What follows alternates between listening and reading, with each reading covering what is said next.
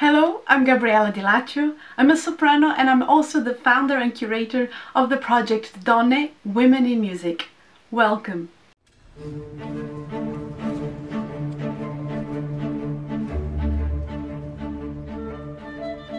DONNE started as a result of my personal curiosity as an artist.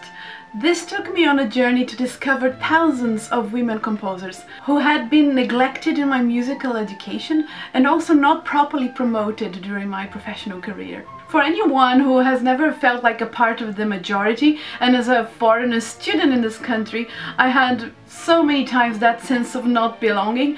What I would have done to have heard the stories of these women, to have listened to their music, to have seen their names in concert programs and be truly inspired by them.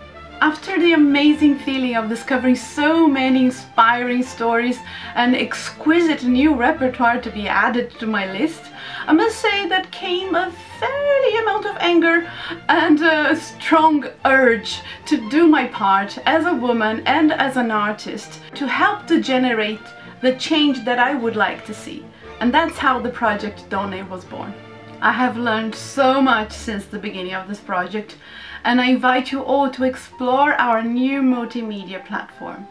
Our big list of women composers has more than 5,000 names. Learn about them, listen to their music, share their stories. This is an ever-growing database which will continue to improve in the future.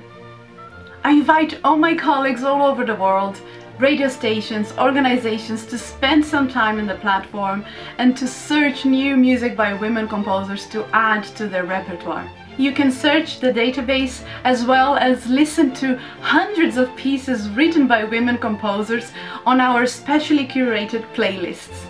Visit our Amplify page to discover more initiatives around the world doing a very important job to fight for diversity, equality and inclusion.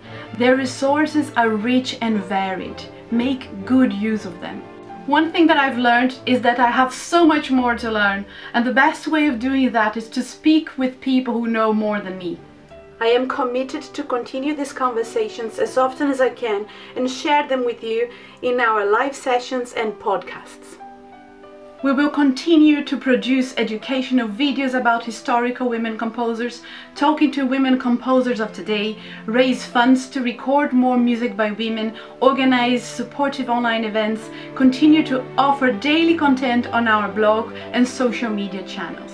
Connect with us, support us, you are our best ambassadors. So, what are the excuses now for the lack of equality, diversity and inclusion in music? Oh wait, we didn't have any to start. DONNE for me has always been a project that goes far beyond music. It's more like a choice of how I would like to see the world going forward and how I wanted to contribute for that change as an artist. We can't rewrite history, but we can certainly change our present and build a better future for the generations to come. There are plenty of women role models out there. Let's help to make them more visible. Diversity will always bring strength, and equality is a fundamental right in life and in music. Join us in making a difference.